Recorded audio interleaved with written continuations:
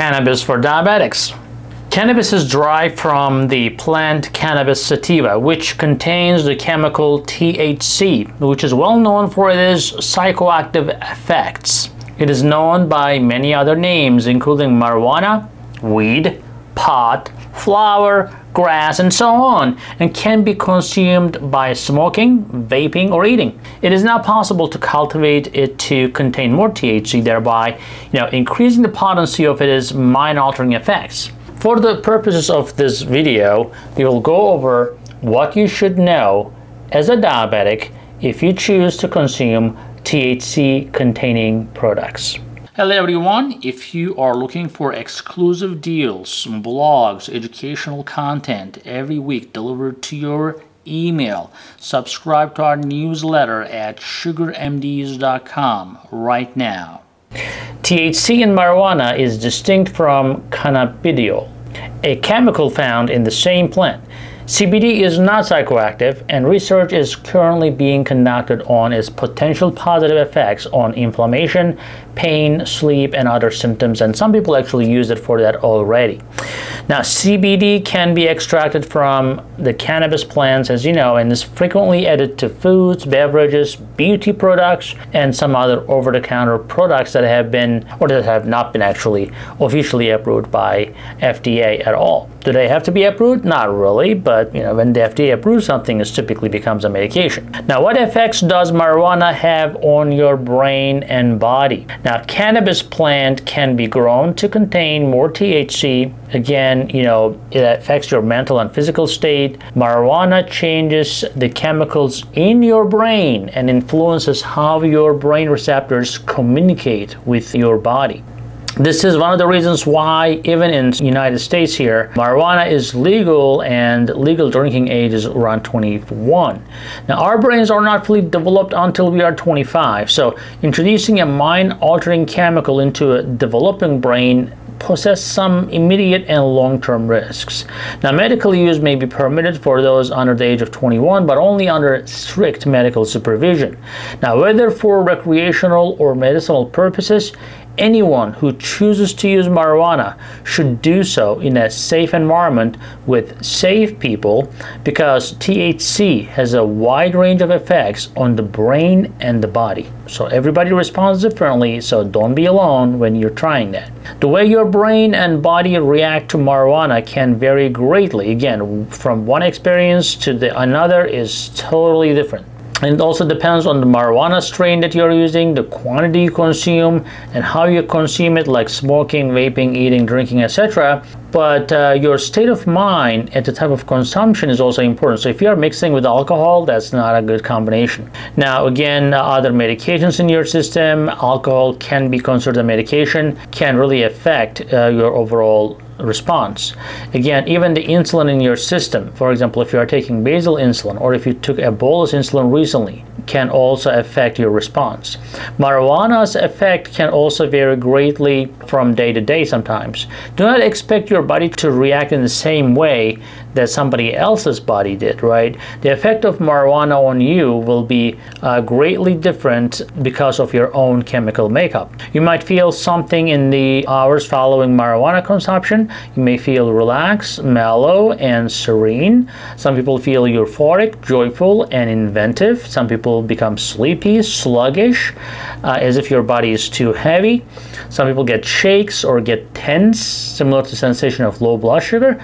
Some people become super talkative with a mind that basically wanders. Some people become really quiet with no mental chatter. Some people get anxious, paranoid, unable to calm themselves.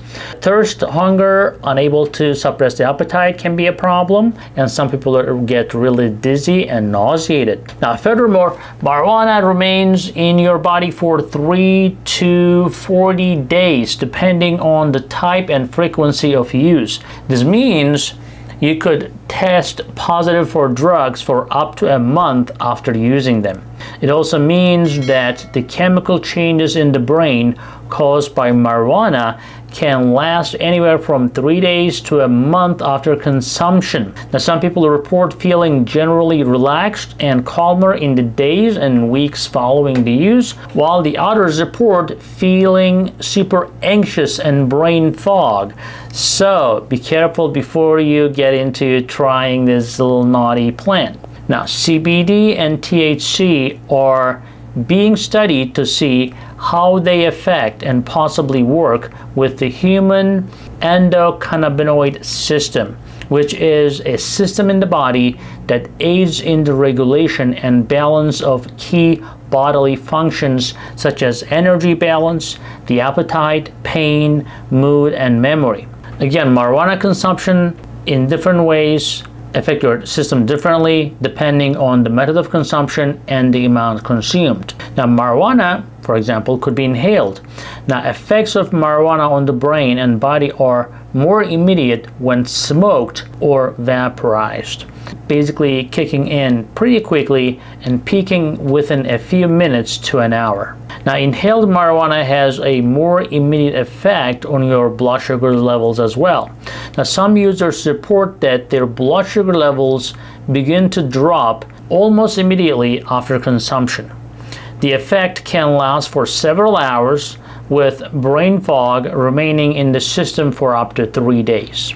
The intensity will vary depending on the method of delivery, the amount consumed, and the strength of the marijuana strain. Understand that smoking anything can actually be harmful to your lungs due to the numerous chemicals you inhale during that process. Marijuana can be eaten by cooking it with a fat source like a butter or oil so that the THC is absorbed into the fat source, and then adding it into food like candy or drinks.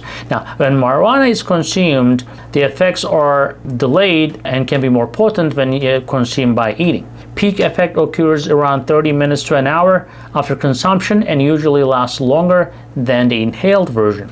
Now, expect to feel high for 2 to 8 hours following the consumption. The edible type, like the brownies and gummies, for example, the strain of the marijuana, how much you consumed, and your metabolism are all factors that actually influence the duration of your high. Now, if you decide to try it, start really slowly and pay close attention to the dosage. Edibles purchased from a licensed dispensary should always be labeled with the amount of marijuana in each edible serving, usually 10 milligrams per serving, whereas the edibles made outside of a licensed dispensary can vary greatly in strength, the one that you buy on the street or go to a store.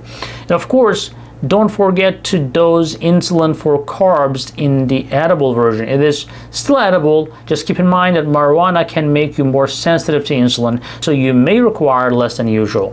Now, what should diabetics expect if they consume marijuana, right? That's the ultimate question. Marijuana has an effect on the mental function, which must be planned for and closely monitored when managing a complex illness like diabetes with immediate consequences.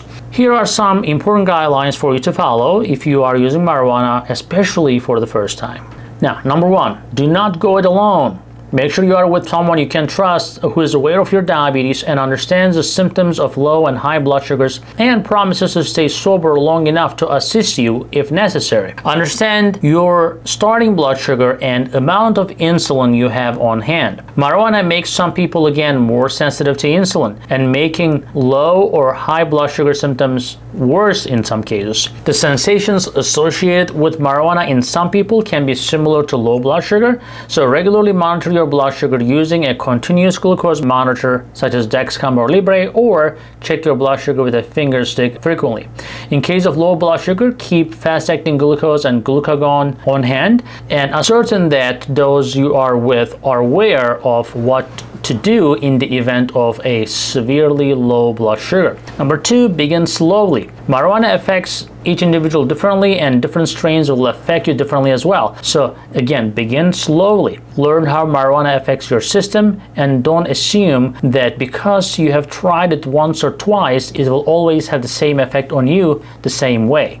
Now, what the diabetes community would like to know. Overall, everybody wants to know about this, right? Not everybody, but at least people who want to try.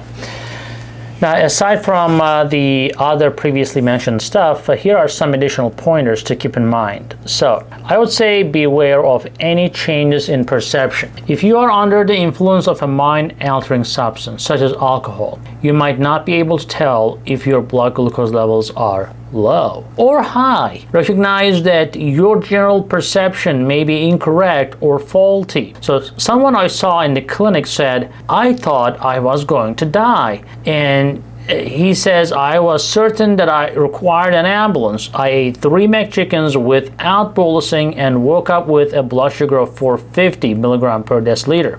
Now, another patient said, "Because I have a CGM like Dexcom, I always keep a close eye on my blood sugar levels when I'm using the marijuana. Now, I was around 150, he says, moving down slightly on 2 separate occasions, but I felt really low with the blood sugars. Felt shaky, vision blurring, and about to pass out."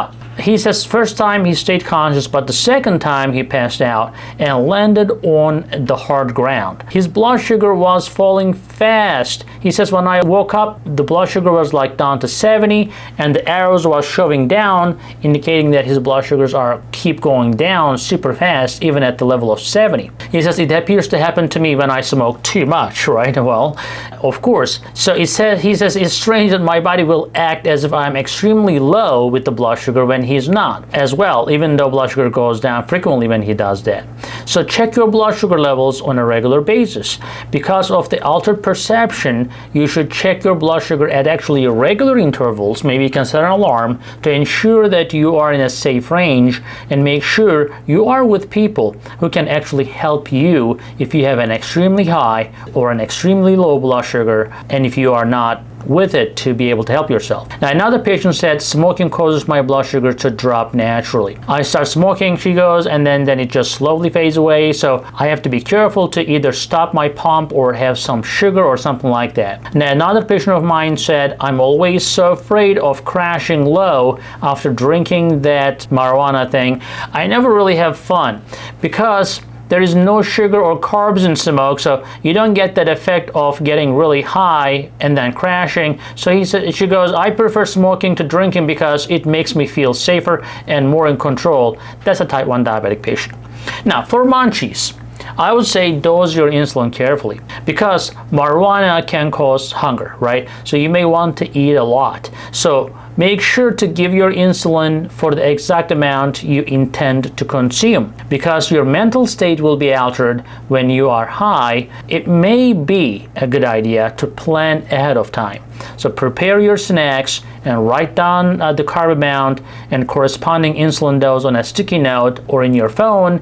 Alternatively, don't keep like a super high carb snacks near where you will be smoking weed. I'd rather apples, carrots, and the things like that will be sufficient. Now, recently a patient of mine said, "When I smoke, my blood sugar spikes and I get the munchies and I eat everything." Another one said, "I get what I refer to as gradual munchies. I just slowly snack on everything over time, and because I never eat more than a handful of something at a time, I never properly carb count or do the proper amount of insulin. My blood sugar levels is always elevated," he says. Now, we understand that this one is frightening. So your healthcare provider, particularly the one on your team you see for your diabetes care, should assist you in developing a plan for when you use marijuana. They can assist you in identifying blood sugar patterns associated with consumption and developing a plan for insulin dosing when you have THC on board, as your body's insulin sensitivity may vary. Again, be aware of your surroundings and your body when using any substance. Take extra precautions to ensure your safety and ability to successfully manage your diabetes. Remember, don't feel obligated to try something you're not comfortable with. The decision is entirely up to you. Thank you for watching, and I'll see you in the next video. Remember to subscribe, save, and write a comment.